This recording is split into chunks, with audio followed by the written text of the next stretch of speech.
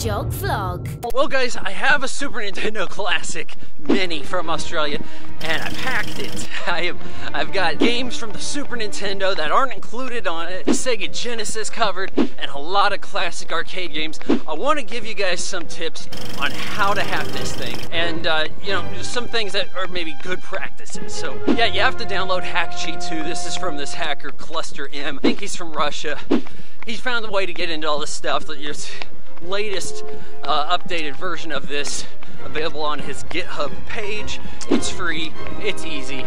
You're gonna just simply turn this thing on, dump your kernel, go ahead and load up the custom kernel that you're going to build with all these different modules that are going to give you custom abilities. You want to run a Sega Genesis, there's one for that. You want to run some classic MAME arcade, that's there too. Gotta say that this device is best tailored for things from maybe the 80s to maybe mid-90s. Because I had a lot of trouble with anything from the arcade that involved polygons. Yeah, I load up Sega's Virtua Fighter. The fighters don't load. I load up Namco's Tekken.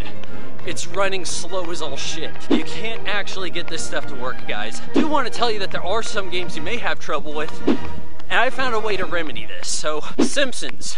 This is like a 4-player arcade, and if you download the 4-player version, you're going to have some difficulty choosing a character. You're going to get like locked in at Marge, something like that. Whoever's player 1, that's who you have to be.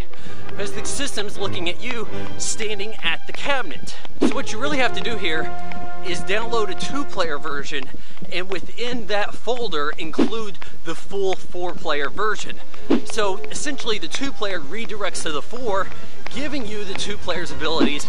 Thus you can choose Bart, Lisa, Homer, Marge, what have you. Same thing applies to Teenage Mutant Ninja Turtles, Turtles in Time. Now I found that if you want to run some Neo Geo titles, you're going to have to install the BIOS. I went with the old BIOS for Neo Geo. This gave me the ability to simply upload Metal Slug 1 and 2, along with a few other SNK games, without any real issue. And the BIOS kind of impregnates itself automatically into the folders of these games, allowing the system to identify it as a Neo Geo, and thus, there you are. You're playing Metal Slug. Hope you found this helpful. Come back soonish.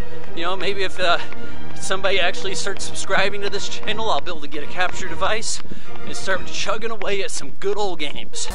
Like, comment, share, follow, subscribe. Vaughan Jog Vlog is made possible by your support on Patreon.